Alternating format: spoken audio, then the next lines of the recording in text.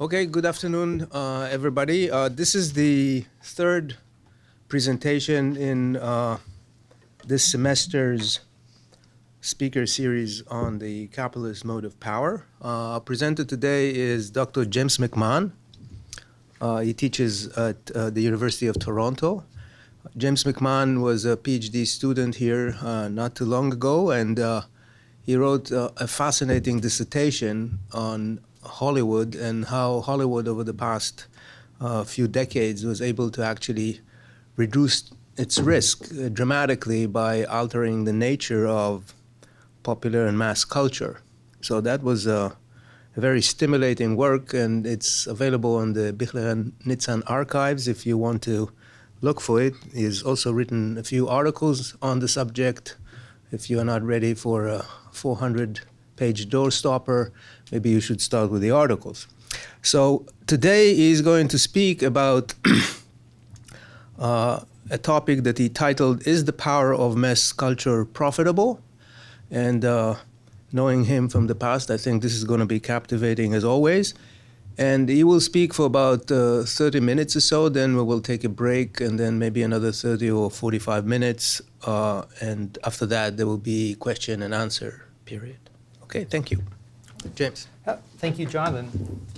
So thank you, everyone, for coming. And so with this title, I sort of just want to maybe move first into the way that I'm going to be structuring this presentation.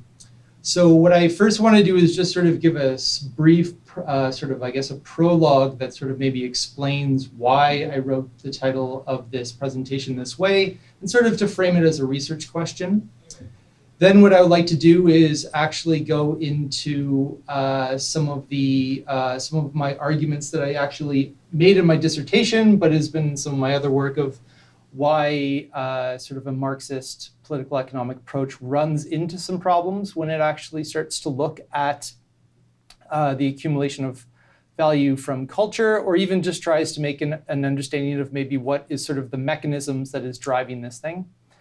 From there, I want to give sort of a brief bridge into maybe why the capitalist power approach was so appealing to me to actually use for some of my research. It's not really going to give a summary of the work, but what it will do is sort of try to demonstrate that there's a certain sort of outlook or sort of, we could call it a framework on how to actually analyze the different elements of mass culture, or even the different elements of society, in a way that doesn't maybe get into the same problems as Marxism. And then as a third part, the third part will actually be more sort of an open research question. I will sort of explain, sort of give a small answer to, is the power of mass culture profitable? But I'll sort of explain and share with you some of the graphs that I'm working on now to give you a context of how I may be trying to actually approach the problem. So if I can start with maybe just a bit of a short preamble. The preamble is really to sort of explain how I started this project. And the reason that that's important was because I didn't exactly have sort of a preconceived notion of how, in fact, I was actually going to start this research. And my background is actually not in economics. So when I started to focus more on economic papers or economic articles, both in Marxism and neoclassicism, I started to actually notice that I was starting to get this almost uneasy feeling. And the uneasy feeling was sort of, I could frame it this way, that on the one hand, I like to theorize, I like to think up ideas, I like to start to say, well, maybe this is how, either something like Hollywood works, or something like another society works, or how a different institution works. But then when I actually approached the models, I was sort of actually noticing that some of my own interests or some of my own assumptions would actually undermine some of the assumptions that were actually within those models or within those theories, which isn't automatically a bad thing. It's not about saying that these theories are absolutely correct. But I sort of noticed that in the realm of political economy, this problem seems to repeat itself, where you sort of have some political economic works that are sort of fuzzy with respect of how seriously they're maybe using their own assumptions. So they sometimes get very playful with some of their work, but at the same time, it's not always clear then what that actually maybe means for the underlying theories. So if I start to theorize what makes Hollywood profitable, as you'll see today, there's various elements in Hollywood. I'm sure many of you are already familiar with those. So the issue then is, what are some of the ways that we're actually going to maybe sort of try to account for those and address those in a more theoretically robust way? Oh, sorry. So for part one, if you don't mind, only because it's going to make me probably babble less, I'm actually going to read just a few parts from my dissertation, in fact, because it actually sort of, I think, is probably one of the places where I was probably maybe the most coherent, at least in comparison to how I talk, about how there are certain problems within Marxist political economy, with particular focus on trying to understand how I could use any of this to maybe try to understand how capital is in fact accumulated from culture. So from the perspective of Marxist economics, any productive process in the capitalist mode of production, whether it takes place on a movie set, a car factory, a chemical plant, valorizes its commodities with the same value-forming substance. Consequently, the concept of abstract labor is a keystone of the Marxist framework. It is the basis for the exchange of two commodities that are otherwise incommensurable with respect to their use values and formative elements of the concrete labor. So that's something that that might be familiar to some of you in the audience. But what I started to do in this chapter was I started to break that down and look at particular parts with respect to what I'm interested in maybe trying to answer. So one of them that sort of returned over and over and over in the literature is what you do with respect to an analysis of creativity or an analysis of artistic labor. So this is a subtitle called The Creativity and Artistry of Cultural Production. The creativity of the human imagination is not exclusive to cultural or artistic labor. Yet in the realm of art and culture, the problem of reducing concrete creativity to abstract labor is acute. It is unclear what becomes of the creative, artistic, and immaterial elements of cultural production when artistic labor is subsumed under capital and abstracted according to the forces of socially necessary abstract labor time. So by formulating a general theory of capital, Marx excluded works of art for being exceptional commodities. Artistic labor was not yet, actually in the eyes of Marx, formally subsumed under capital, so some might be familiar with his comparison between an unproductive artist like Milton and Balzac, and then a productive artist like someone, I think as he phrased it, a writer writing hack work for a political economic publisher. So instead, artistic labor was in a transitional stage, as it still included artists, such as Milton and Balzac, who were neither alienated nor exploited like the proletariat. The proletarian worker loses his individuality by being subsumed under an abstract social definition of productivity. Conversely, this classical individual artist is defined by her individual skill. She is her own measure of output, and the duration of her labor is not benchmarked against a society-wide mass of homogeneous labor. Moreover, any broad standard of artistic productivity is potentially meaningless because artistic labor is not necessarily competing to produce the same artwork in less time. So for instance, when Picasso finished painting Guernica in 1937, it mattered little if Guernica took 10 days or 10 weeks to be completed. With no other Guernicas for comparison, it can never be determined whether the time it took Picasso to paint this unique artwork was socially necessary. And without a determinable quality of value on the basis of abstract labor time, the exchange value of Guernica cannot be expressed as X coats, Y yards of linen, or Z pounds of coffee. So the transitional stage of Marxist time has actually carried over into the contemporary era, at least in one really important aspect. Some artists, by virtue of their fame or talent, receive large sums of money for the concrete labor they perform as individuals. Thus, the nature of their artistic labor actually affects our understanding of this whole idea of joint work in mass culture.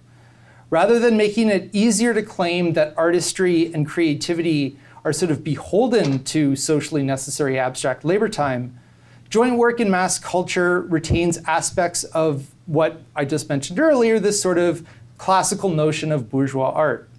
So for each branch of mass culture, music, film, theater, etc., some artists receive high wages because their proper names are actually famous, just like the names of Milton, Balzac, Picasso, and all these other artists we can think of. So being a fan of Monty Python, I thought of John Cleese, because he's an exemplary comedian who cannot exactly be substituted even with other members in Monty Python, such as Michael Palin or Terry Jones. Thus, we can't exactly abstract the homogeneous element out of Cleese's labor, because if you remove his individuality from his performances, you essentially remove him, because he was on the BBC and in movies, because it was his brain, his nerves, and his muscles that were performing that comedy. So some theorists recognize, but do not actually think what I sort of just stated is in fact a problem at all. So instead, what some people have done is that they've sort of identified the same thing that I identified, but sort of actually said that this actually shows that capital cannot be accumulated from artistry, that artists are actually outside of the definition of abstract labor, so capitalists cannot accumulate from their labor. So this is just a quotation that I'm gonna read, so it might just be easier for you to follow along. So, unlike many other types of workers, capital is unable to make the artist completely subservient to its drive for accumulation. The reason is simple. Since art is centered on the expressive individual artist, artistic objects must appear as the product of recognizable persons. The concrete and named labor of the artist is always paramount and must be preserved. As socially constituted, artists appear to capital as the antithesis of labor power, antagonistic to incorporation in the capitalist labor process as abstract labor. Sorry, there we go. The artist represents the special case of concrete labor, which is ultimately irreducible to abstract value. So while it's sort of maybe a paragraph that seems very similar to what, in fact, I just argue, this is where there's actually some methodological problems that actually start to linger. So the way that I put it, and this is actually why I have the theme of all of the slides for my part 1 and part 2 and all that, is much like a drop of ink in a glass of water, it actually becomes very difficult to then start to actually understand this model once you start to apply it. So if you have this idea that there is some labor that can be reduced to abstract labor and that there's some labor that just fundamentally can't, where in fact do you draw the line? So for instance, I can personally agree with James Agee's praise for the 4 most recognizable comedians of the silent era: Charlie Chaplin, Buster Keaton, Harold Lloyd, and Harry Langdon. But where is sort of the objective foundation for me to state firmly that none of their labor translates into socially necessary abstract labor time? What if someone thinks that, for example, only Chaplin and Keaton are artists? This second assumption implies that the labor times of Lloyd and Langdon are formally subsumed under capital as abstract labor time. Then to add to those questions, what if artists, while exceptional in their craft, they've never actually had the same publicity as movie stars, prize-winning writers, pop singers, and fashion designers? So this whole idea of a reducibility seems to actually play on our imagination of we recognizing artists that seem to stamp their names onto their work.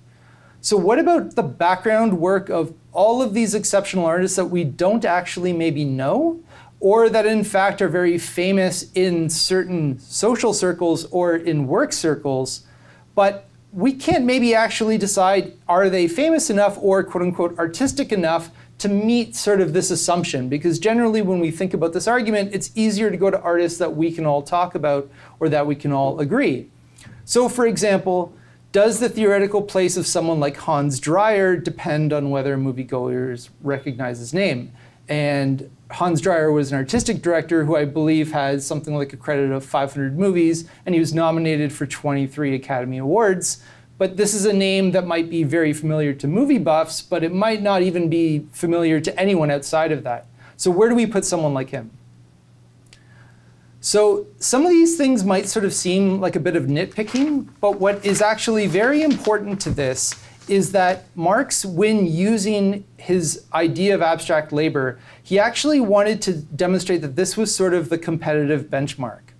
So abstract labor time forces capitalists to keep designing and redesigning their manufacturing processes on the basis of what, at each moment in time, is deemed socially necessary.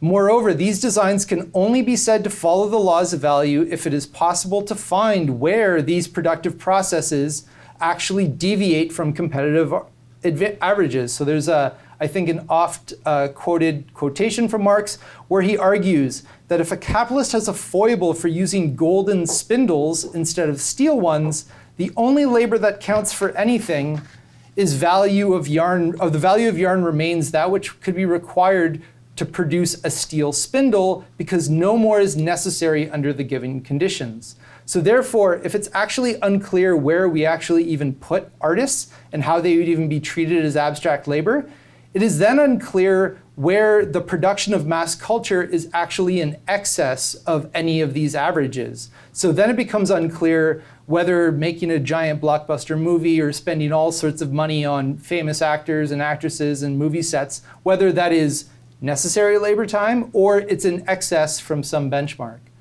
So this issue resurfaces when we come to the concept of productive labor. So I'm skipping over a few parts, but I think what is then a really interesting thing to actually start to address is this sort of issue. So when I spoke initially about some of the fuzziness that actually occurred when I started to look at political economic theory with respect to mass culture, I noticed that what tended to happen was you actually started to get varying definitions of how to maybe answer this problem with respect to productivity. So what tended to happen was there would be a clear assumption of what, in fact, is productive with respect to mass culture. So it could be just the mode of production, or it could be the mode of production and the mode of circulation. So it could include advertising and all sorts of things. And what then has actually started to happen with respect to the study of brands and meaning and how we might actually be participating in all of these cultures, whether in fact we as consumers are in fact also productive. So what I frame here in this table is actually three definitions that are aware of the other sides of the argument. So I'm not sort of taking that definition as one is necessarily an older argument. It's sort of three approaches to sort of saying I'm giving an answer of what in fact is productive when we actually talk about culture. And what I'm going to do now is sort of go over some of the problems with three definitions. So the first definition of productive labor preserves a very strict distinction between production and circulation, but at the cost of ignoring all of these relevant social dimensions of cultural value. So for Guido Starosta, for example, the mechanical and digital reproduction of culture can never add value. These processes can only, quote unquote, mediate the value that was first created in the production of prototypes of the first copies of artworks. So what he states is this: the value of the aggregate product, i.e. all these reproductions of a commodity, no longer represents the simple addition of its constituent elements. Instead, the total value is determined first and then shared out equally by each individual commodity, which now contains a proportional fraction of the former. So similarly to another writer, Simon Mohun, any form of labor that brings buyers and sellers together, in this case, is unproductive because this form of labor produces nothing, quote unquote, nothing in addition to what was already in existence. But granting, even for the sake of argument, that we can actually draw a simple line between the mode of production and the mode of circulation, there's another issue. So for instance, how would we actually maybe then apply that very argument to a sort of, let's call it a cultural universe that is either very large and complex and is in fact expanding because people are adding more and more things to it. So for instance, we could try to apply value theory to the production of something as complex as the Star Wars universe. So on the one hand, George Lucas originally created characters, environments, objects, and images for the production of the first 3 films. On the other hand, the breadth and complexity of this universe, I don't really maybe need to belabor this point, has sort of grown in complexity as there's been all sorts of creative additions to this universe. But then the question is, are the first 3 films the quote-unquote original commodity that determines how every subsequent commodity of the franchise is sort of a part of this total value? And then how do we account for the reuse of characters that were actually maybe part of a quote-unquote original film, but now they're being reused and recirculated over and over and over? So for example, is value being created or there's no value being created when the reproduction takes place of someone like a character like Han Solo, or if it takes place in another medium, so if it's on t-shirts or in a video game? Or is this all unproductive advertising?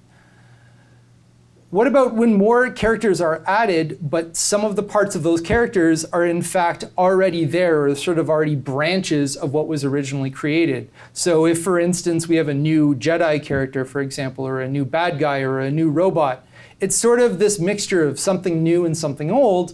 And what is the proportion of this value that is sort of created? Or what is there a proportion of some of it that is in fact just simply unproductive, and it's not actually a part of this issue?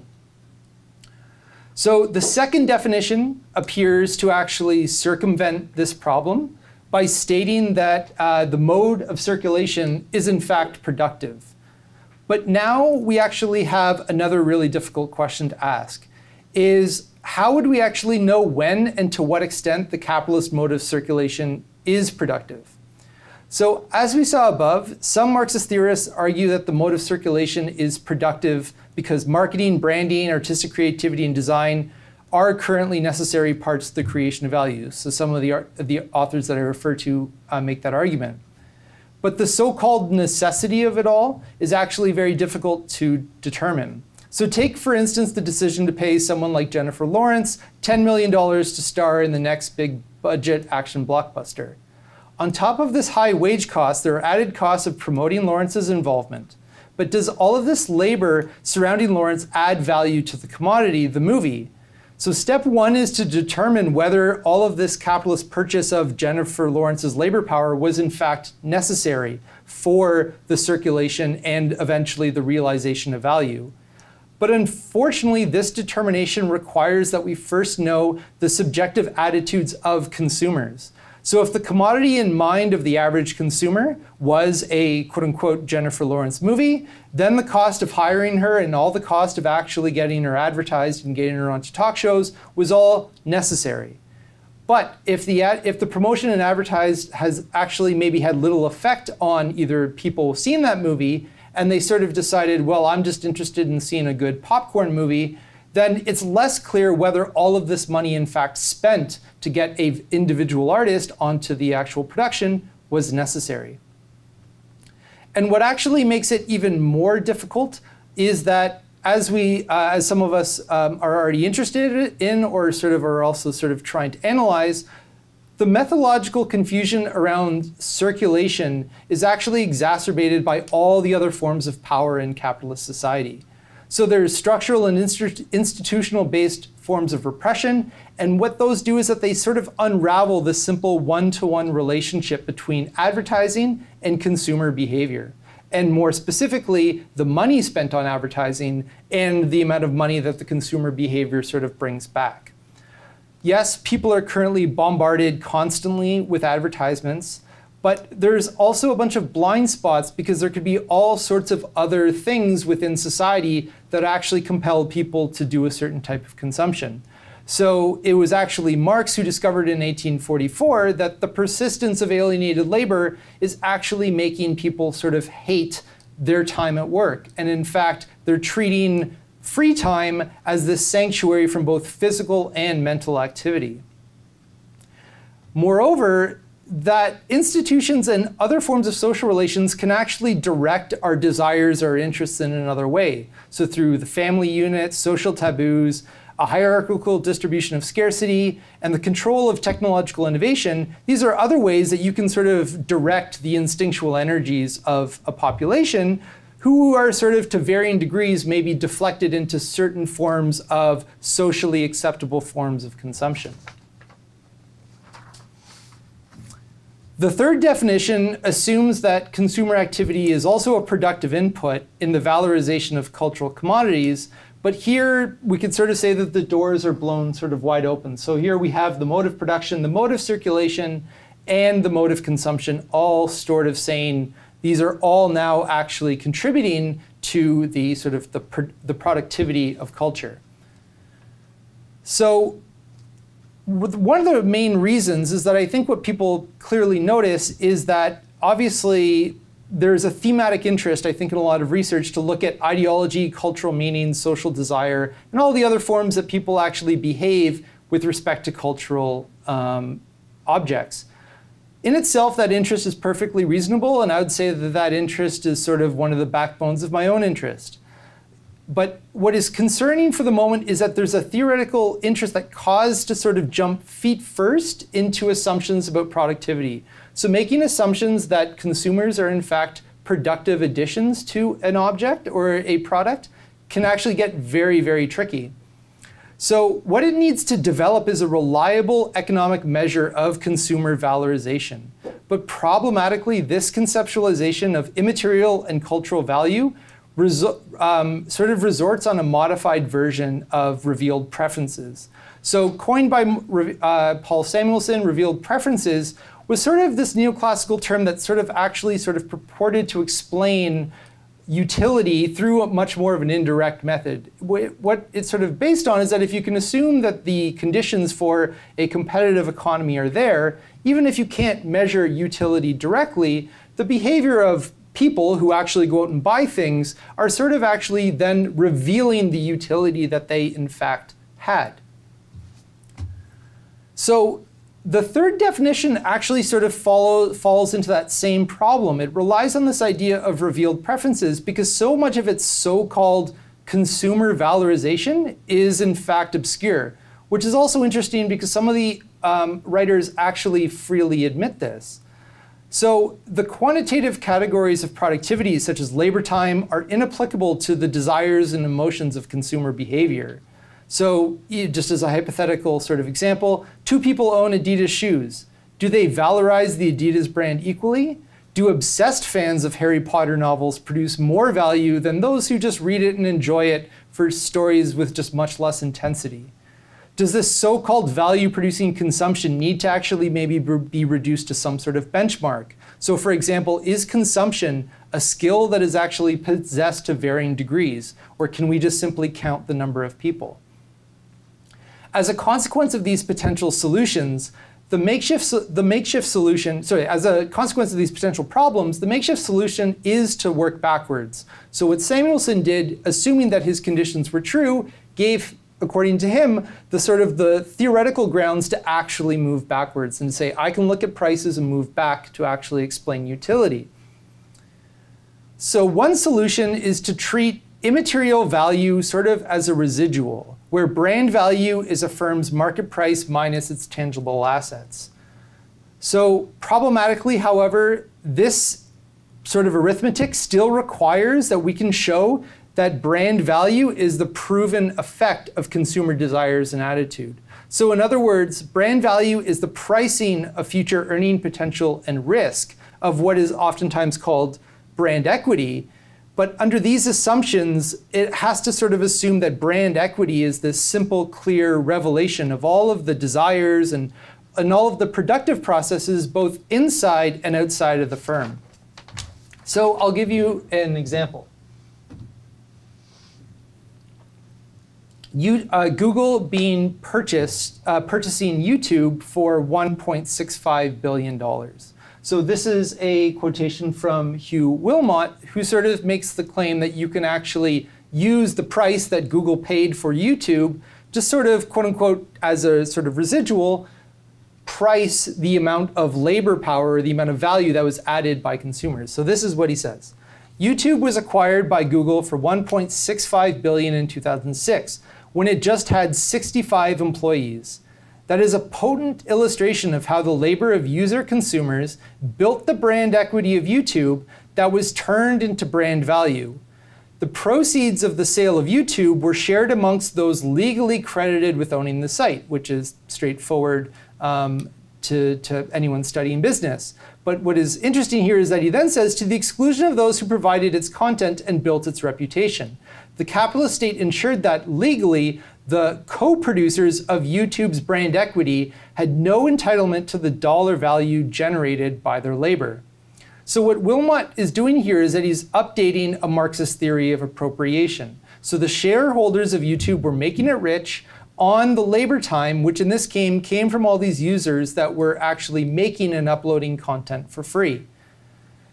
But the problem is that very suggestion then actually implies that this $1.65 million could have actually been paid to all of the producers if in fact they were given some opportunity to be paid for their inputs. But what is problematic about that is, using the economic theory of Thorstein Veblen, is that he actually helps us recognize that we're sort of assuming that this $1.65 billion would actually cleanly reflect each individual's input. So as with other processes in modern industry, this labor of cultural goods cannot simply be deconstructed into sort of an atomistic definable factor. So the complexity of modern industry and the mixture of different commodities in the same production processes all blur the lines of this idea that we could sort of take even something as perceivably as simple as a YouTube video and sort of saying this in fact can actually be divided with respect to the inputs. One of the main reasons is that even something like a YouTube video actually relies on what Veblen kept referring to as this common stock of knowledge and sort of ideas, where the inputs of the amount of stuff that is in fact free to us is being inputted into the very things that we are actually creating. So this idea that you can make like a clean definition of one person making a distinct contribution sort of falls out the window. So for instance, the making and uploading of a basketball video on YouTube would never simply be about the labor time of the filmed basketball players of the user who makes, edits, and uploads the content. Rather, the productive process of sharing a video on the internet is dependent on an enormous complex of factors in computer, electrical, and mechanical engineering. Moreover, a video on basketball depends on the existence of this sport, which was invented and developed from the knowledge in material science, organizational behavior, and just frankly, the biological capacities of humans. Additionally, any commentary in the video would rely on a shared human language, such as English or Japanese, and all of these things so far are all free for all. The simple idea that the maker of a YouTube basketball video is tacitly relying on the productivity of semiconductors, binary logic, the invention of synthetic rubber, language, mathematics, and so much other modern technology to create and just upload this simple thing is Veblen's point. The social and technological foundations of modern production render isolated definitions of productivity meaningless. Conversely, many of the precursors of industrial creation are, by virtue of shared social knowledge, free to all, including businesses. So capital value, in contrast, stands on the aspects of industrial capacity that have been made exclusive through the social and legal institution of private ownership. So these are the aspects, this exclusive right to advertise and sell data to others. This is what is being capitalized when Google is making an offer to buy YouTube. The future earnings, yes, involve many people coming together and in fact sharing videos and building this community. It depends on those. But the capital value is just attached to the copyrights, patented, and ownership titles that allow Google to sell access to what is now withheld from society at large. So are we sort of around a half an hour? Yeah. Yeah, okay. So maybe we could just take a break and then I can move to the next two parts. Okay. So maybe if people want to grab some of the snacks and coffee. How many? 15? Yeah. Sure, okay. Yeah. Okay. Okay, so thank you for bearing with me with sort of going through some of the reading, but I think even though it might have been a bit dense, it was probably the best way to kind of cover some of those issues. So maybe if there are some questions in the question period of clarification, I'll gladly hear those and address those. But for the rest of the presentation, it's going to be a bit more casual. And I think the reason being that this is something that I've done either a lot of my own work on, but these are some of the questions that I still think about on a daily basis. So it doesn't really maybe require me to kind of be as precise and technical. But again, if there's any sort of questions, we can save those till later. So one of probably the key reasons why I was actually interested in the capitalist power approach when I started to do my own work on Hollywood is that I saw that there was an opportunity for me to make some of these explorations. So if the first part of this has been asking various sorts of questions, I don't want to make it seem like I've answered all of those questions that I posed, but I at least felt that using the capitalist power approach, I'm actually able to sort of walk through a door and feel that I'm not in fact going to be reproducing maybe the similar problems that I was noticing when I was in fact going through all of this literature. So what we can incorporate is this sort of quote unquote all of these sort of non-economic factors. So if other political economic approaches have a either explicit or implicit assumption about the separation between economics and politics, by getting rid of that assumption, you can actually, in fact, incorporate all sorts of things, and you might be able to do it, hopefully, still with clarity, but you don't have that same underlying assumption. Now, the way that I frame it here is not how I've always framed it, but maybe in relation to some of the work that Jonathan Nitzan and Nitzan and Bichler have been writing on recently in conversation with a colleague of mine, Blair Fix.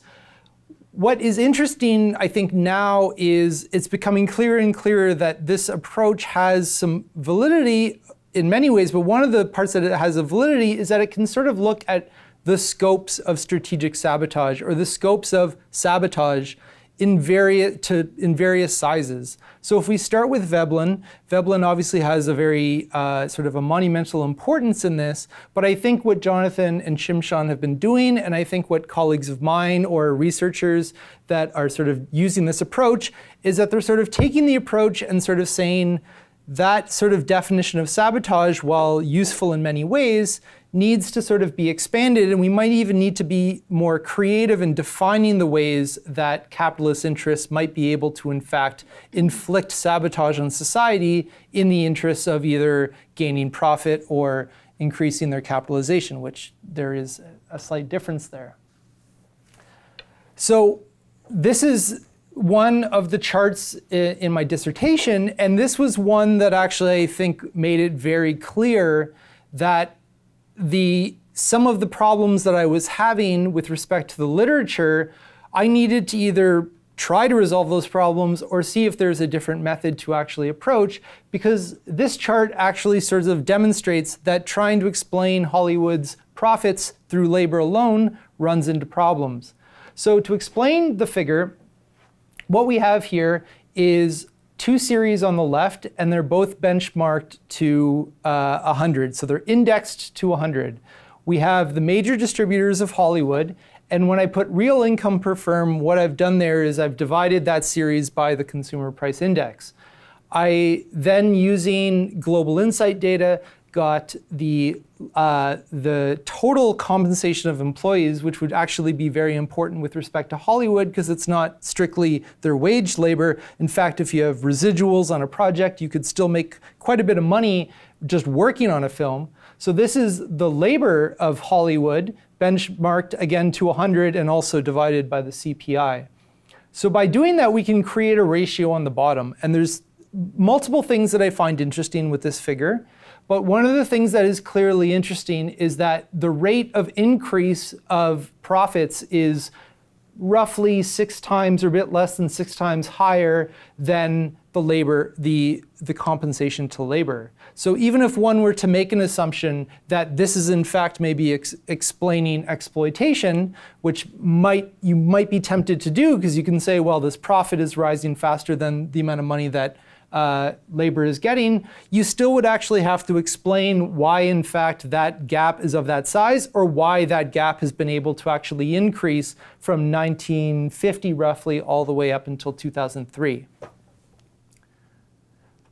The more important thing for my work in my dissertation was looking at specifically risk, and one of the reasons is that, as you can see, if you put this as a rate of change, the fluctuations in profit are vastly greater than the fluctuations in the labor.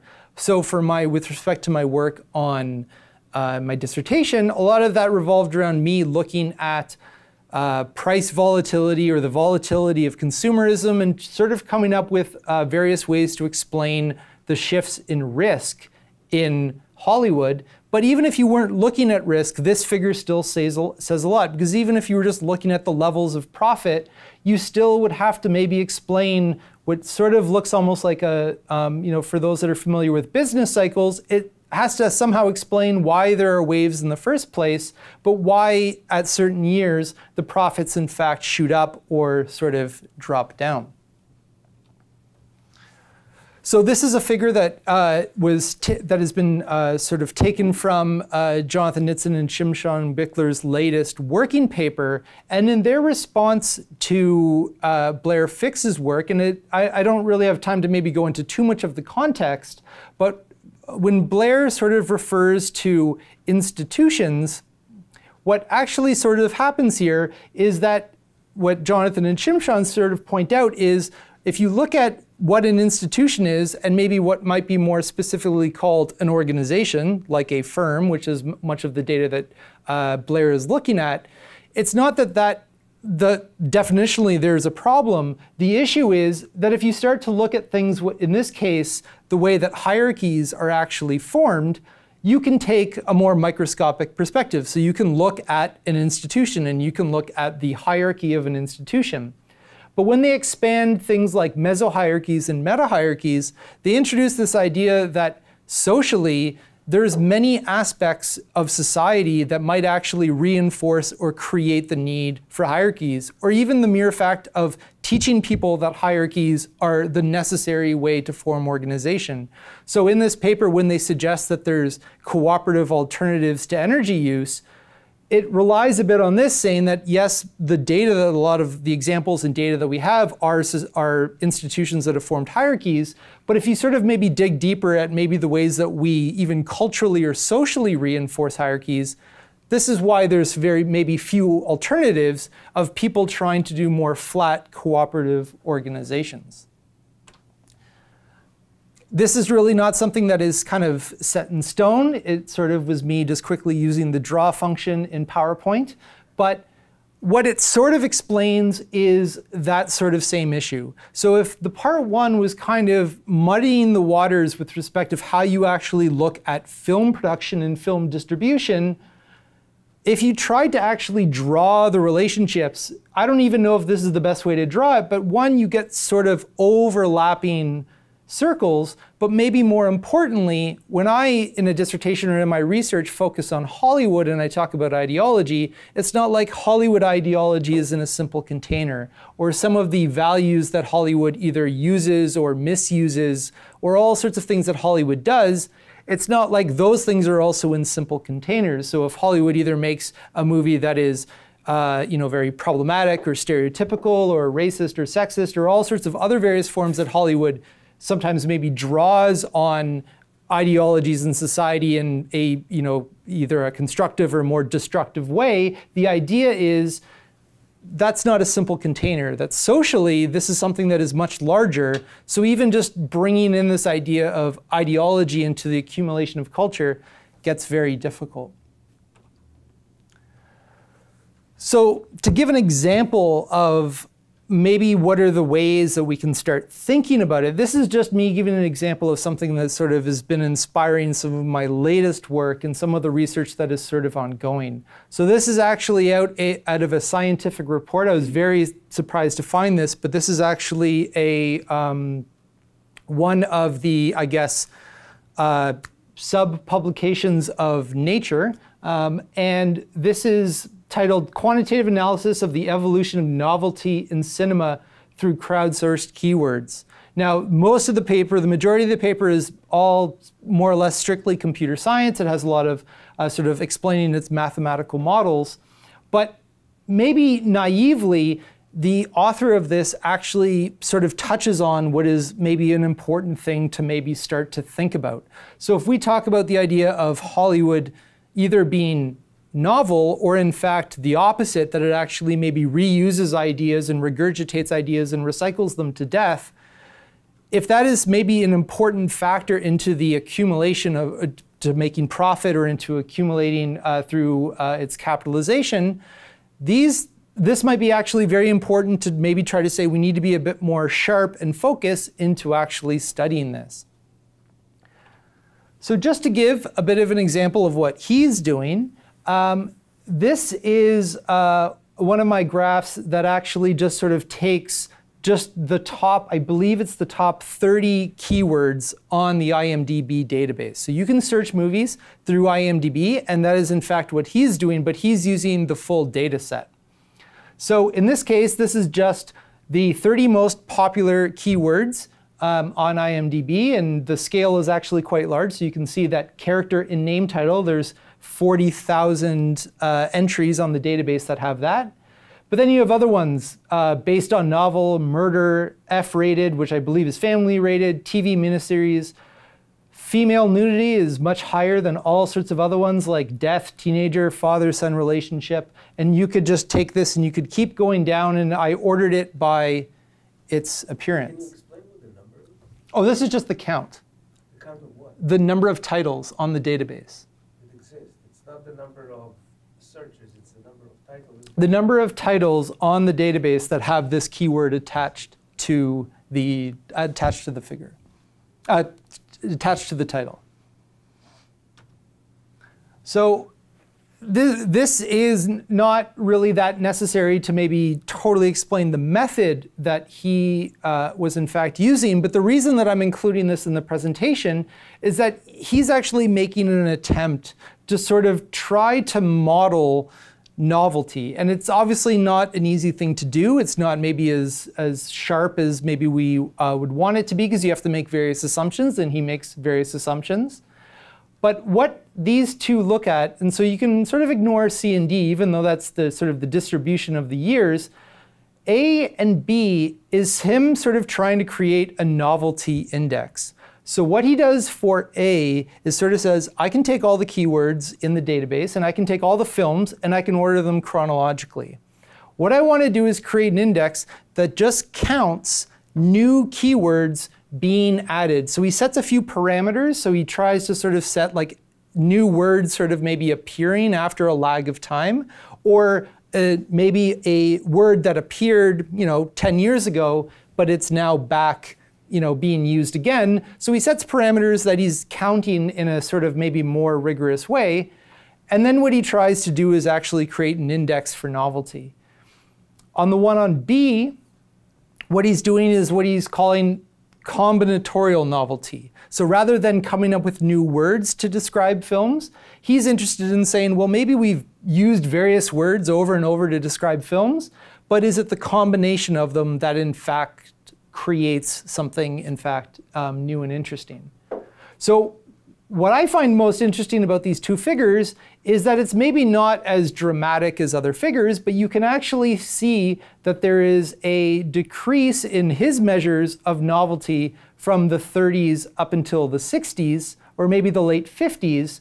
And this is around the time of the Hollywood studio system. Now, when people sort of look at the break of the Hollywood studio system around the 1950s, and then start to revel in the new burst of creativity in Hollywood in the 1960s, he sort of demonstrates that even sort of maybe as maybe a strict correlation, but something that is maybe suggestive of this, that there is actually in fact an uptick in both of his measures. And then from 1970 onwards, you in fact get back into this measure of novelty going back, either plateauing or just starting to decrease. So if anyone has maybe had a bit of a feeling that they're watching movies that they've seen before, or they feel like they're kind of rehashing ideas, at least nominally these models sort of suggest that there's something about that. Can I interrupt? Mm-hmm. I just want to understand. So he's counting the categories that exist in the database, Mm-hmm. but the categories in the database are, if I understand correctly, they reflect the way that those who made the database constructed it. Yes. It's not something that is attached to the film by the filmmaker. Right. It's attached by the database managers. So it's essentially the creativity of the database managers, not the filmmakers, isn't it? Well, it's actually, well, so one of the assumptions is that is one of the assumptions, but maybe what is interesting at least is that it's actually crowdsourced. So the idea would be that this is actually, people are able to freely add keywords. What creates the other side of that problem is that someone then can add 50 keywords to a film. Like I can just go to a film and say, kind of like Wikipedia, and I can just start to add various keywords. So I think some of his assumptions have some issues, but I at least think, interestingly enough, it's sort of looking at it in a way that might be, maybe worth pursuing. So I'm not sure if anyone has actually seen this documentary on Jodorowsky's Dune, but what is interesting about this documentary is that it actually looks at the Chilean filmmaker Jodorowsky, who actually had this grand idea to in fact make Dune. So this was before David Lynch's Dune, I believe in 84 or 85. So this was in the 70s. And Jodorowsky was actually more of an avant-garde filmmaker, and he had all these huge ideas for this film. But what is important, I think, with respect to this presentation is that he did a vast amount of work assembling artists that would actually sort of sketch out all these grand ideas of how he was actually going to show the world of Dune. He even storyboarded the entire movie. So when he actually went to film studios, he had pretty much his imagination of what the film would be in one book. So he would go, this is what the movie is going to look like, and I've done all the details except for shooting it. He had vast, great ideas. The idea, I forget the name of the king or the ruler in Dune, but he had the idea of Salvador Dali being the king in it. He had Orson Welles, Pink Floyd agreed to do the music. Like this was this huge thing that he sort of thought was going to sort of revolutionize science fiction. It was never made. Film studio after film studio after film studio rejected the idea. But what is important and what sort of actually happens is that this again goes back to the issue with respect to part one. The producer, Dino De Laurentiis, who actually owned the rights to the production, eventually was able to actually take some of that very same material that was constructed, sometimes out of love. So some of this stuff was actually just done right now on a free basis because they were assuming they might have been paid later on, and was able to take some of this material and sort of just chop it up. So famously, the German artist Giger, I think that's how you pronounce it, was the one that did all the sketches of all the buildings.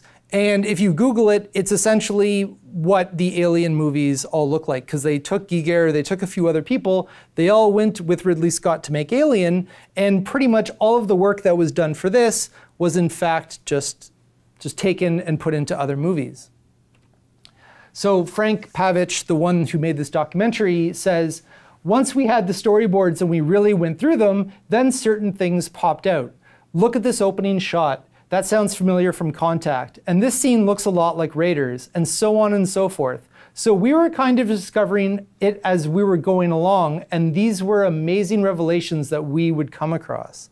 So from a more capitalist power approach, what is interesting about this is this, to some, might just appear as this is plagiarism or the theft of ideas or the free borrowing of ideas, but from a more from a capitalist power or even just from a business standpoint, the more strict definitions are about who actually in fact maybe owns the property rights that allows them to either do this or in other ways get away with it without actually either being sued or being maybe having to remove certain ideas from their films. So it's not just simply a story of maybe other people freely borrowing these ideas. The whole idea is that all of this labor that could have been paid for was in fact used in other forms, but there was no necessity to almost, in my perception, there's no necessity to theorize the value, the almost labor time value of Dune, and it's almost better to look at it with respect to sabotage.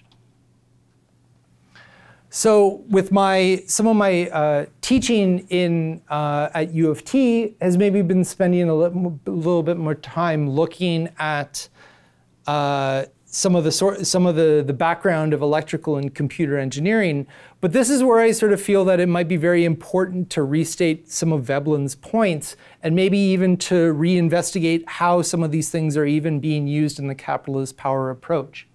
So what I have here is the list of IEEE milestones. So this is the Institute of Electrical and Electronics Engineers, and they list chronologically various milestones in electrical and in computer engineering. With respect to Veblen's point in part 1, these things completely muddy the water of actually trying to even have a sense of how you actually could say this is how much value one input would actually put into something, particularly when we get into things that are as complex as making a movie that would be requiring or relying on some of these innovations. So for example, in 1961 to 1970, James Maxwell has made, 1861 to 1870, made vast contributions in various things like thermodynamics and I think also quantum mechanics and various other things. But the whole point is, these things are freely relied on and used on a daily basis in engineering departments around the world. And also just this knowledge is used and then applied in various ways. So if you were to try to put a price on the value of these equations, one, you couldn't because they're free. But more importantly, if you actually even just arbitrarily gave the equation a price and said one equation is worth $5 or $10, you would then just probably get into, it might even be in the billions, trillions, or even infinite value, because the ways that you would actually have to say these things have an influence on the world we've constructed are so large that you can't in fact make sort of a clean definition of how some of these things have made an impact on us. And more importantly, some of these things are just still freely used today. So I, for example, can take something that is no longer patented and I can just freely borrow some of these ideas. So I could look at batteries or engines and say, if this stuff is no longer patented, I can freely mine all of these ideas, produce something new, and patent that, and generate profit, but maybe run theoretically into certain problems if you maintain those assumptions. So with respect to part 3, this is more of me just kind of showing some of my ongoing research. But I did at the start of the presentation ask, is the power of mass culture profitable? And before I sort of say yes or no, I think one of the key takeaways is this. So theoretically, we need to maybe rethink how mass culture can become profitable, especially if it is reasonable to investigate ideology, meaning, and other political and cultural dimensions, and explain how those actually go into profit. Because you can find data on profit, but if the idea is generating a richer conception of how that profit is generated, you might need to rethink some of our theoretical assumptions.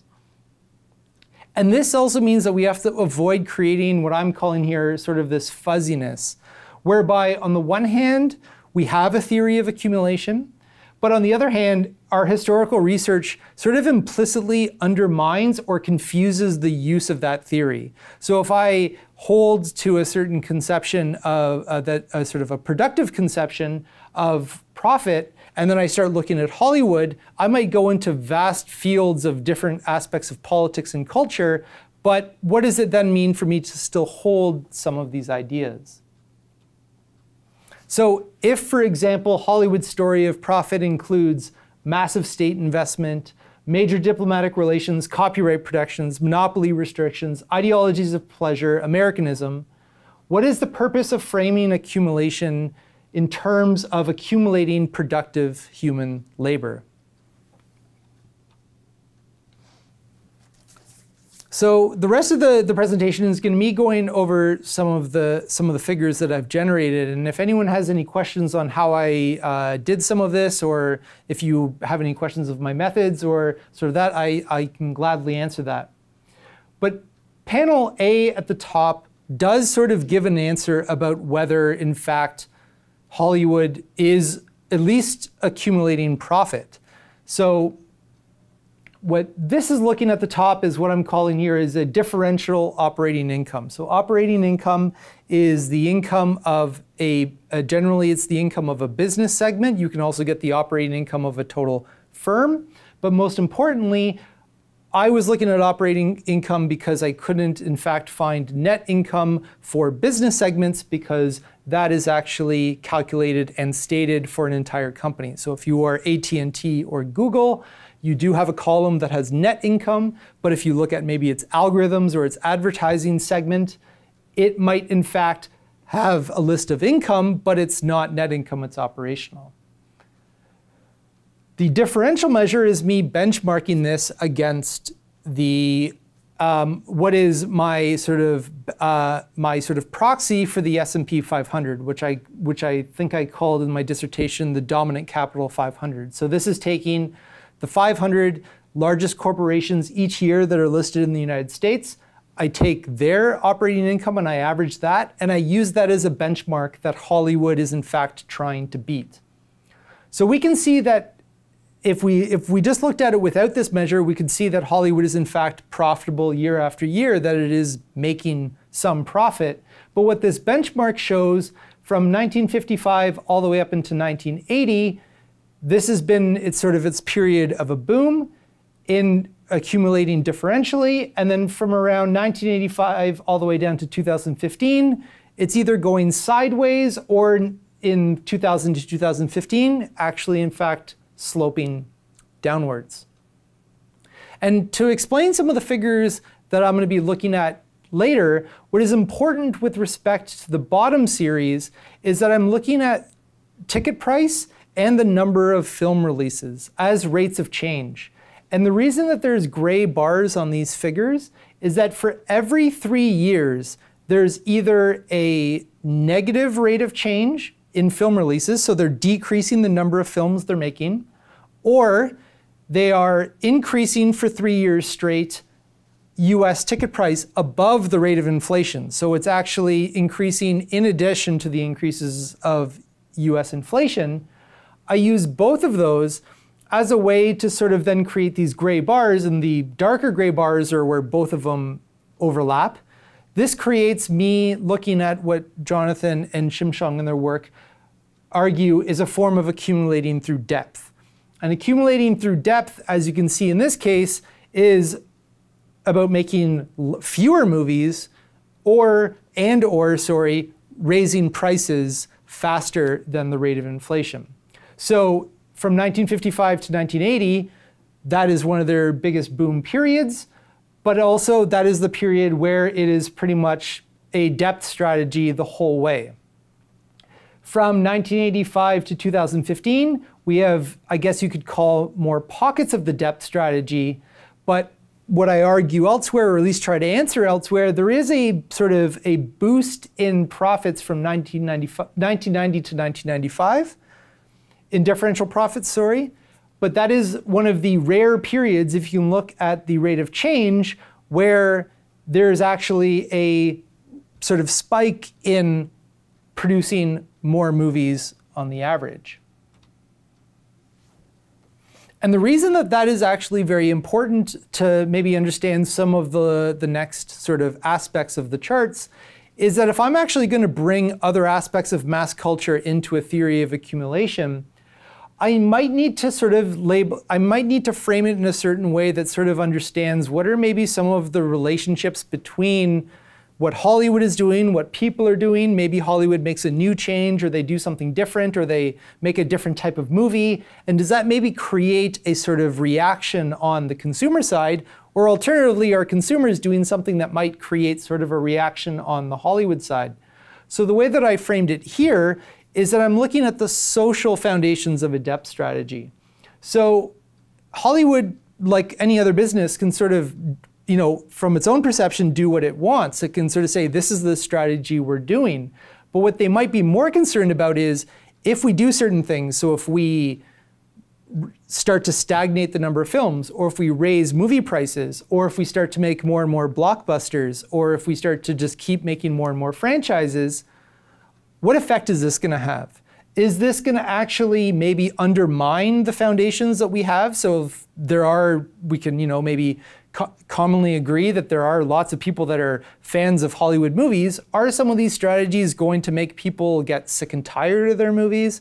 Are people just not going to mind and they'll just, I'll just keep consuming them regardless? So in the bottom here I can say, for example, how many franchises are there? And how many franchises can Hollywood in fact mine? So for example, are we sort of now left with reboots and lesser franchise characters, and seems what Disney is now doing with Star Wars, are we, now that we've gone through Harry Potter and Twilight and all these other ones, are we maybe even just running out of maybe some of these things? And Hollywood might need to consider this, because if it's making fewer movies, it might need to think, what are these few movies that we're going to make?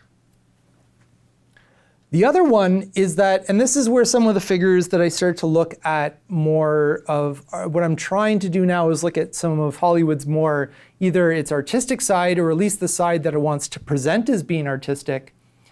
I feel like the art versus commerce, although a very simplistic dichotomy, at least as important, I think, is in one aspect, is that Hollywood has had sort of a dilemma since the 1930s, which has been, we want to sort of make various movies that are very popular, but even out of their own creation, by creating the Academy of Arts and Motion Pictures, and now starting to get very bigger with its awards, it's run into always this sort of back and forth dilemma of, can we make movies that are, just mindless popcorn films, but can we also make movies that sort of show that Hollywood is in fact artistic? And the reason that that can become a problem is that they theoretically want you to be watching both, or at least when they sort of, when I talk about this, the official words on the teleprompter is that when Hollywood has its award shows, this is in fact what it sort of claims. It sort of says Hollywood and just movie making in general sort of shines a light on the world, and in the more cliched sort of sentence, it can, movies can make us think, laugh, and cry. But Hollywood is in sort of this dilemma of saying, we do make some blockbusters that are mindless, but we also make some artistic fare, regardless of what you think about those, but they're at least trying to claim that that's happening. But with respect to sabotage, you can run, the accumulation through depth, you can run into the same problems. So is what has Hollywood been doing in the past sets of years, which is reducing the number of movies that it's making and increases movie prices, what is this actually doing to this relationship? Is it destroying independent cinema in the United States? Or what is even happening to its own in-house production companies? Or maybe what are actually happening on the consumer side? Are people actually consuming alternative movies? Or is this maybe not as much as a problem with respect to what Hollywood wants? So if you can recall, so maybe I can actually just quickly go back just so you can recall. So from 1980 to 2015, we actually in fact see a downward slope. So we do see that with respect to the level of differential income, Hollywood has been running into a bit of a problem. That is actually going downwards. My other work looks at risk, which kind of looks at it from a different frame, but at least from this figure, we can see that there's an issue. So what I do here is I take the box office mojo data, I filter out any movie that is not distributed by a major studio. So the way that I set my parameters is that it has to be explicitly distributed by one of the big studios.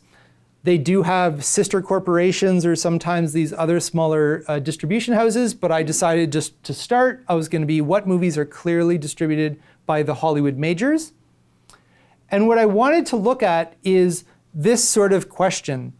Is its focus on maybe it's trying to increase profits or try to increase profits by relying on blockbusters? We all sort of maybe commonly know that blockbusters are also very expensive to make. And one of the common arguments in the literature is that Hollywood is running into a problem, which is in fact that it is increasing the amount of money that it's spending just to make these blockbusters, and this might actually either eat into its profits or create problems where it might one day become unprofitable. So both measures are similar, but they use just something slightly different in the denominator, only because in another series that's not shown here, I actually show that it's fair to do so. But what we have on the top is attendance per cost per film. And the reason that I do that, so what we have is a total, the attendance for the films in the numerator, and in the denominator we have the average cost times the number of films. Now the reason that I do that is that this is sort of what shows maybe what is Hollywood's dilemma. Because what it might want to do is not spend less money. So the reason that it's hard to look at Hollywood as a place that wants to spend less money is because it doesn't really do that. It spends more and more money. It sometimes throws tons of money at a project. So if you want to call it cost cutting, it's not about reducing the amount of money it's spending, because it's not. You want to look at it with respect to how much attendance can it actually get relative to the amount of money that it's spending. So if Can I ask you? Yep. There are two series, Yep. so in each graph. So what do they represent?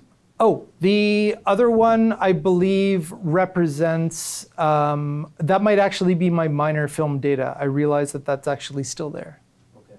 So it would be the dark gray line, the dark line that we want to be looking at. If you can see the two series. But thanks for the clarification. I actually forgot that I did that.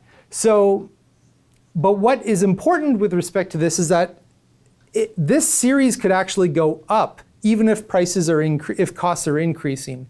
Because the reason that it can go up is that the numerator could actually be rising faster. So attendance can be shooting up faster than an increase in cost. But what the series actually show is really the opposite, where maybe money spending has actually maybe put Hollywood into a bit of a trap, where it's actually not maybe able over this time series to increase attendance relative to the amount of money that it's in fact spending. And more importantly, the number of films is decreasing, so this should actually give it maybe more of a chance to actually increase attendance per film because there's less films, but still it's sort of running into this problem. And the reason that that's important is because this is a figure that sort of tries to show what maybe Hollywood is doing with respect to consumer behavior. So what this looks at is franchise data, but what it tries to do is it tries to actually compare it to US attendance per capita. So that dotted line that's hovering around 5 and is now actually decreasing to 4 is the US attendance per capita for all theatrical films in the United States. So when you put it as per capita data, you're actually sort of showing that on average, so maybe one person sees 30 movies a year and one person sees 0 movies a year, but the idea is per capita as a measure, the average American from 1975 more or less up until 2005 was seeing 5 movies per year in theaters. And now that's actually decreased to 4. So what I've sort of theorized in past presentations is that some of its pushes with respect to focusing on blockbusters has mainly tried to get this bottom series to increase. So this is franchises per capita. So this is the on average how many franchises you are, not you, but Americans on average are seeing. And on the bottom, this just actually just counts the number of franchises that are in the database. So in fact, as we can see, there are just now also more franchises that are trying to get the job done.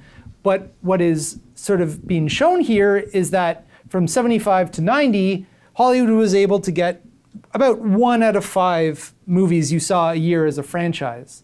Now it's getting closer to 2, maybe a bit less than 2, but if I rounded that up, it'd be now 2 out of 4.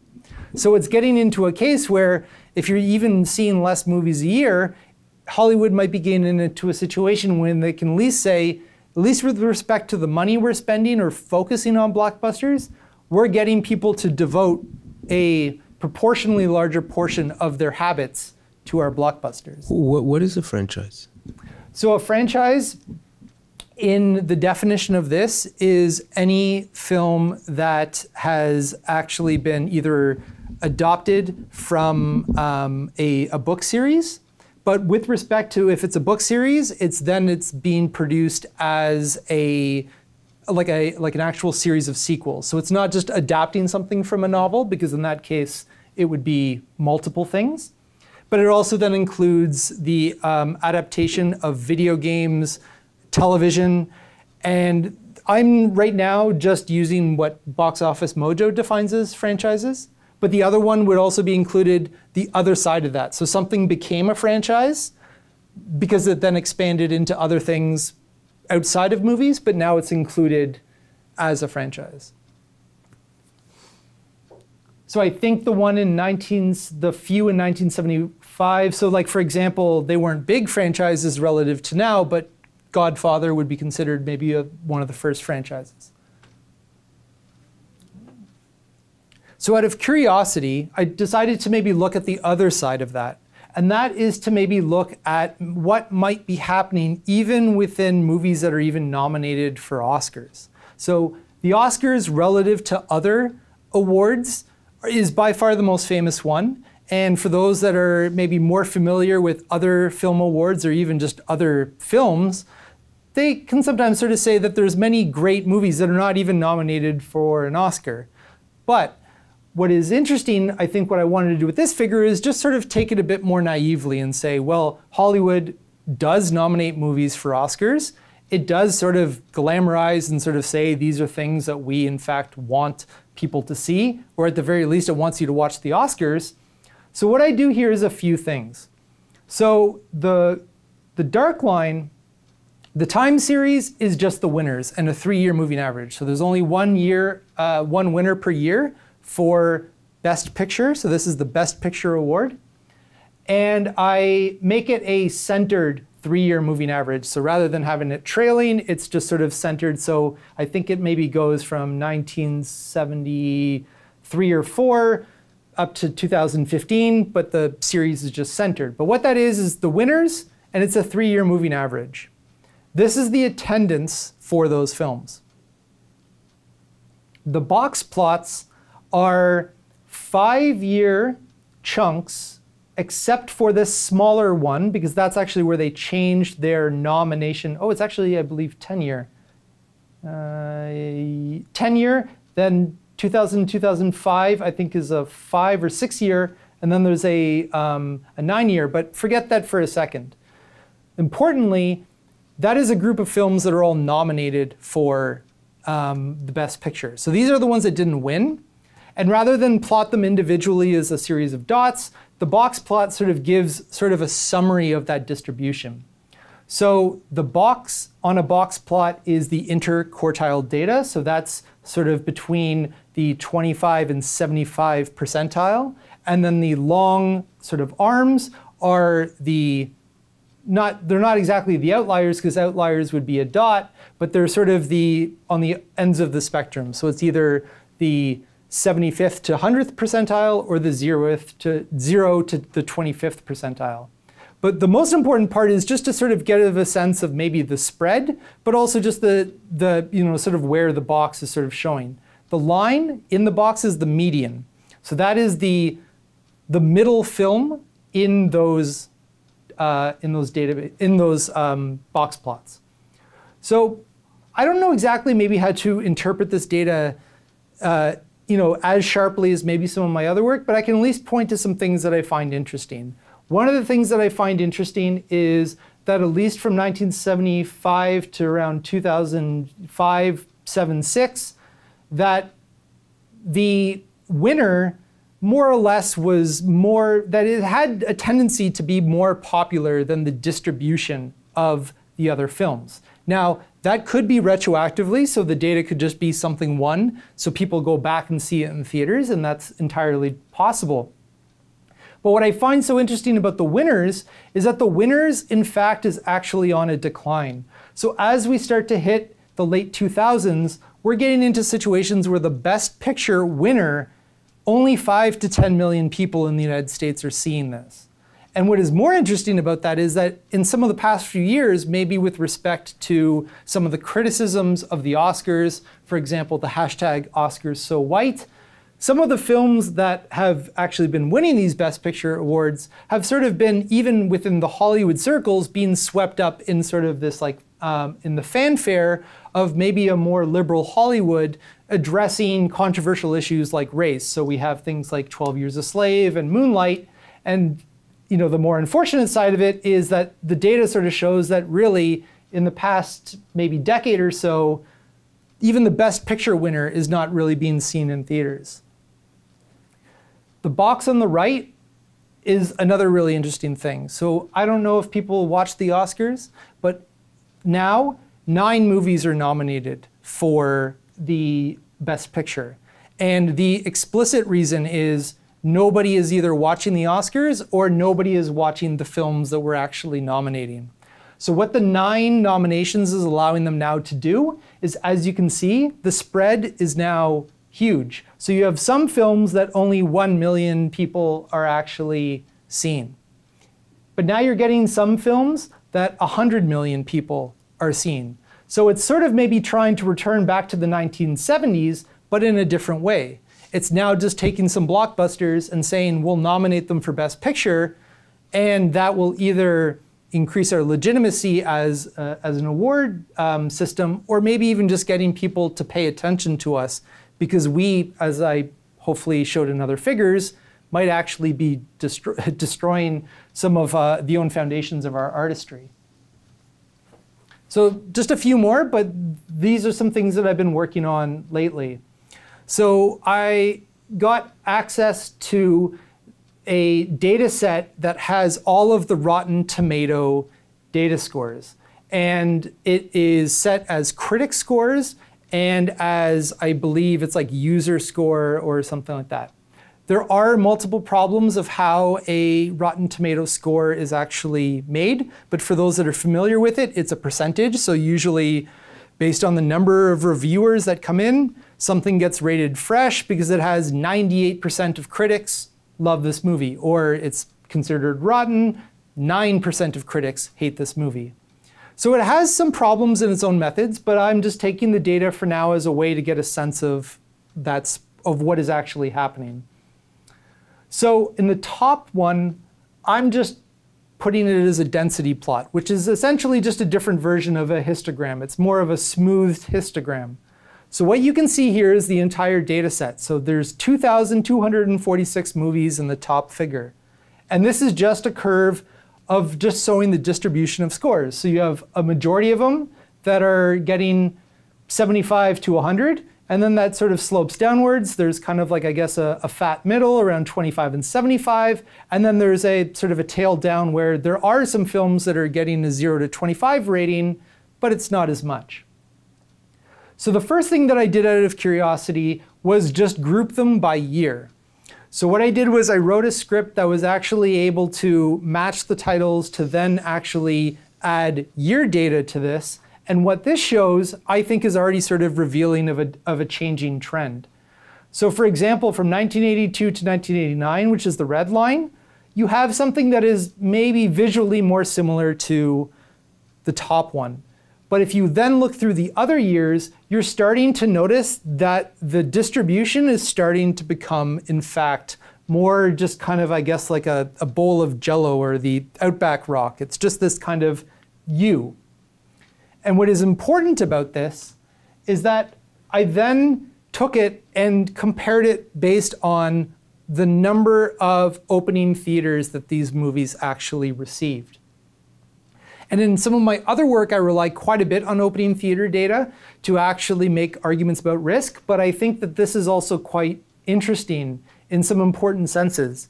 So one of them is just visually, you can actually see that critics, I guess on average, tend to give most of their favorable reviews to movies that are in fact in the bottom 50th percentile in their opening sizes. So if a movie is opening small, so only in 1 or 2 movies, in the States, or if it opens only in 10 theaters, that's all the ones that would go into the pink.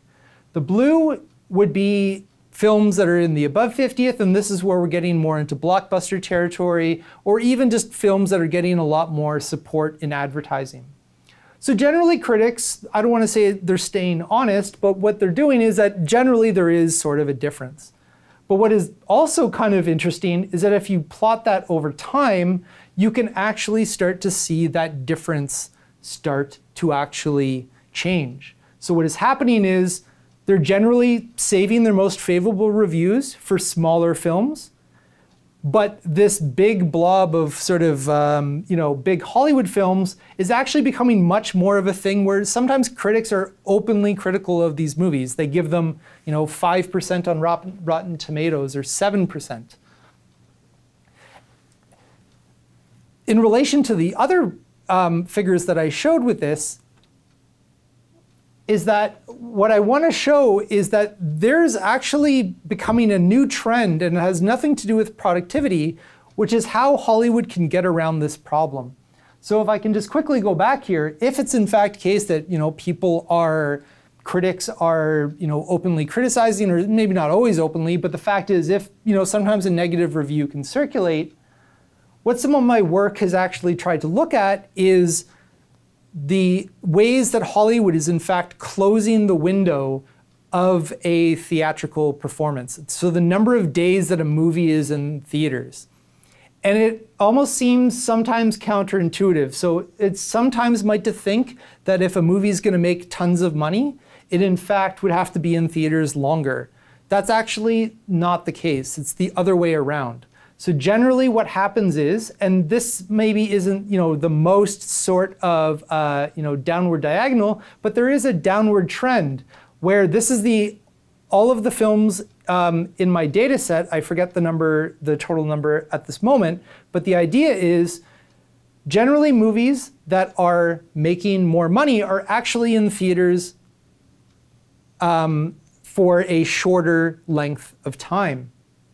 And movies that make less money on general, there are obviously some clear exceptions, generally are in theaters sometimes actually longer than the counterparts that are making way more money than them. And what this shows is that this actually shows that if we take all of that movie data, that on average, the movie window in theaters is in fact closing.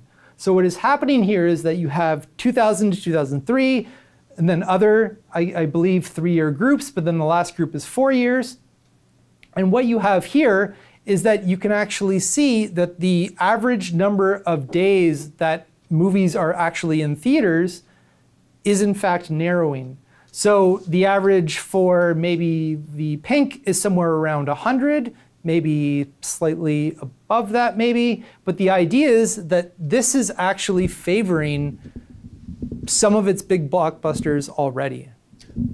Can I ask you a question, technical question? So if you connect these two figures, the first one and the second one, so the previous one, if you can flip it into, so the downward sloping line, I think would have been much steeper if you didn't use a log scale. Yes. Right? Now, if I understand it correctly, the reason it's downward sloping because the number of films here in fact involves a cross-section time series. So it's films from different periods. Is that right? Yeah. So the films on the right will be films that are different in terms of when they appeared, the films on the left. Okay. Yeah. Yeah, so I think that at least for now, I mean, what this was me almost just sort of saying, like, what does it actually look like if I plot all of the series? So this is just all of the films, and I just used a way just to group it, so it's not just dots. So as you can see, it's hexagons. But the idea is that at least this is a way for me to see the whole thing. But I'm much more interested in the fact that you can actually see this sort of happen. So I want to thank all of you guys for listening to my presentation. I know it had a part on some reading, and also had some part where I was showing some of my work.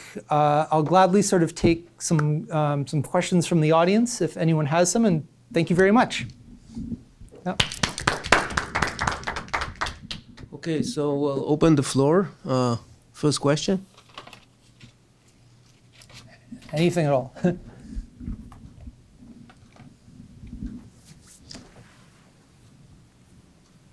Small, big?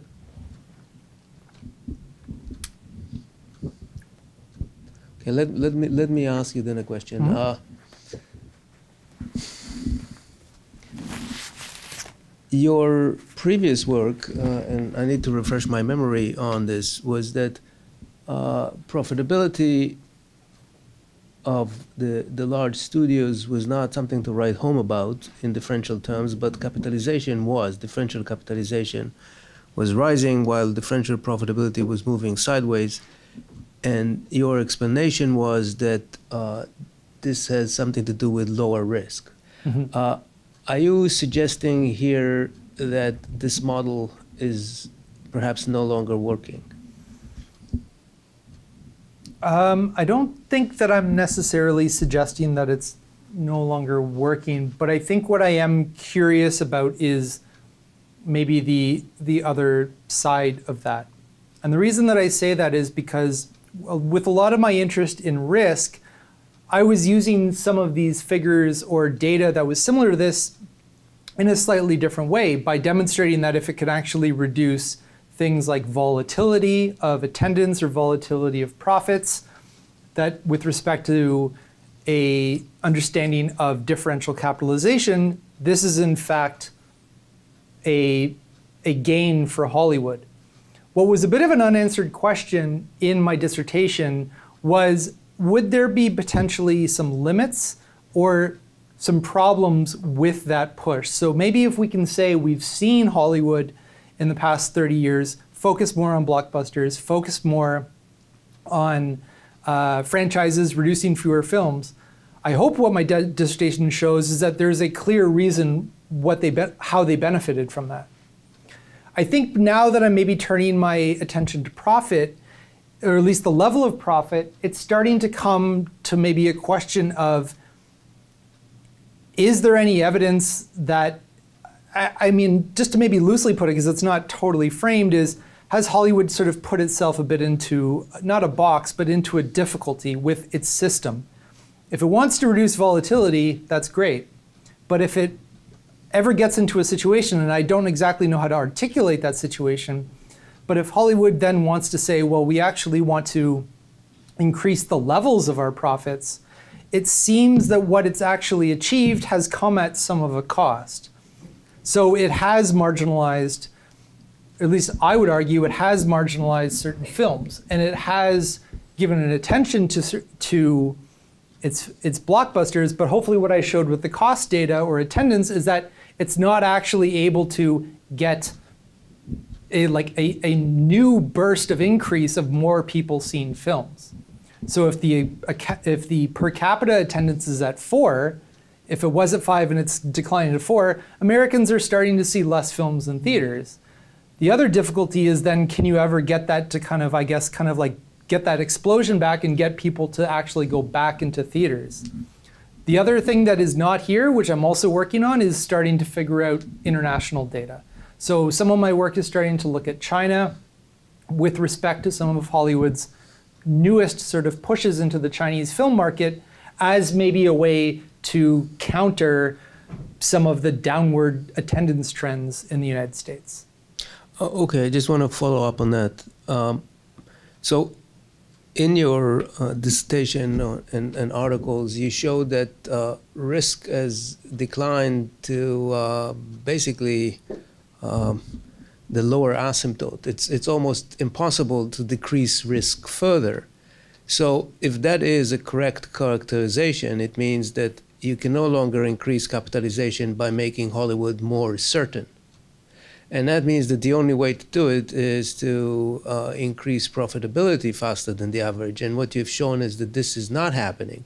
So it is possible, theoretically, that Hollywood is basically the model that was working in the past 30 years is reaching its asymptote in some sense. And Hollywood might be facing an existential threat. And it's an interesting question because it could be that it will be resolved by, breaking grounds into other parts of the world, or it could wither. Right. So that was kind of half a question, half an observation. Yeah, so if, for example, I can go back to this, some of the more qualitative story would be that if we look maybe from 1965 to 1975, or maybe all the way up into 1980, film historians, they might disagree on some of the details or which movies apply to this, but qualitatively, people would sort of peg this period as maybe what is called New Hollywood. So one of the times where, in fact, Hollywood maybe let loose a bit more on hiring younger directors, making more either controversial or risky films. I don't have the data on this USB right now, but the risk at that stage was at its highest. So it won maybe in the differential operating income game, but with respect to reducing risk, it was losing. By making a few decisions, it started to focus on reducing risk, and it might be running into a problem where it needs to ask, can we ever get into a situation where if we can't increase risk, we can keep risk low, but also increase profits? Because obviously if they, I don't know what scenarios they're thinking of, but the 70s generally in the business literature is a time where it's usually kind of feared. People don't really want to go back to that. It's not like this is an option where Hollywood is saying, if only we could sort of get more creative people. It seems that they actually have many creative people, or they could get more creative artists, but they might not be interested in sort of letting, maybe the reins loosen a bit, because it might increase profits, but it might open the doors to a return of volatility. Okay. Anybody wants to ask another question? Loosen up. You have no risk. No risk.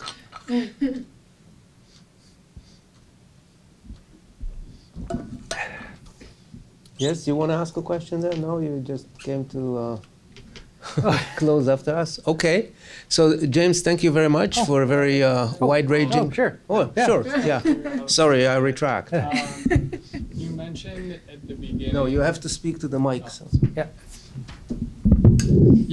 You mentioned at the beginning the idea that with the alienation of labor, people want their time away from work to kind of like turn their brain off, like they don't want to have to think.